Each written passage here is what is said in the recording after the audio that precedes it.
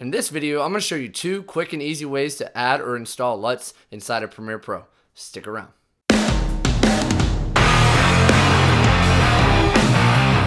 Tyler here from Video Editing with Tyler White, and if you want to learn how to edit video like a pro, start now by subscribing and hitting the bell so you don't miss anything. So once you have Premiere Pro open up and all your footage imported and dropped down into your timeline, I just want you to go over here to the project section and right click, go to new item and select adjustment layer. And then I just want you to make sure that your adjustment layer matches your video settings and then just click OK. And for this first method, I'm just going to click and drag my adjustment layer over top of my footage. I'm going to select it and then go up here to color. From there, I'm going to go up under the Lumetri color tab on the right side and click on the actual creative tab. And then right where it says none, I'm going to click on this little drop down and select browse. And in the description, I provided my free personal LUT pack that includes my own personal LUTs that I use in my videos. And it also has step-by-step instructions in there that'll make it a lot easier for you to follow along with this tutorial. So if that's something that you're interested in, I recommend downloading that and then continuing on with the tutorial. But once you download that, you're then going to navigate to that folder.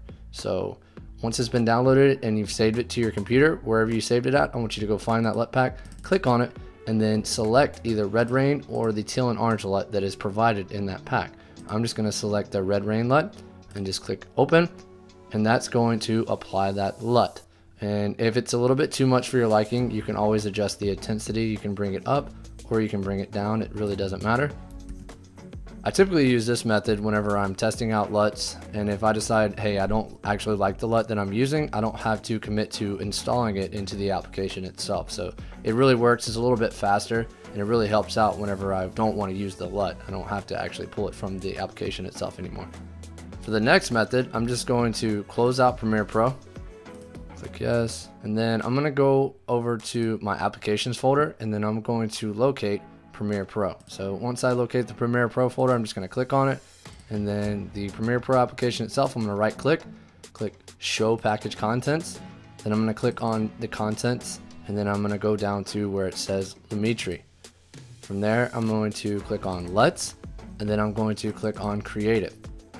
Once I've done that, I'm going to open up a separate table, and then I'm going to locate my LUT pack, navigate to where those LUTs are located, and I'm going to highlight both of them, and I'm going to drag them over into the creative folder. And then this screen might pop up. You're just going to hit authenticate.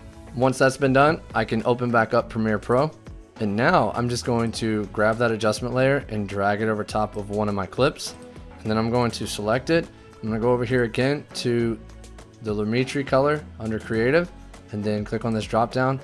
And now you can see that this LUT has actually been installed to the application itself, and it is actually down in this little drop down menu. So Red Rain is here, and then the teal and orange LUT is down here at the bottom. So I'm just going to select that Red Rain, and as you can see, it looks like so.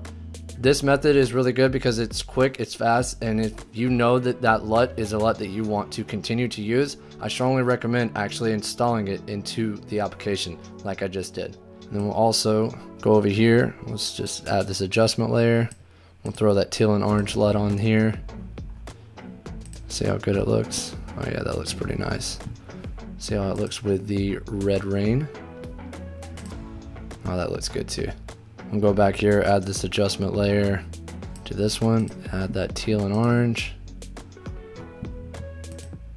And see how it just boosts those skin tones. That looks good.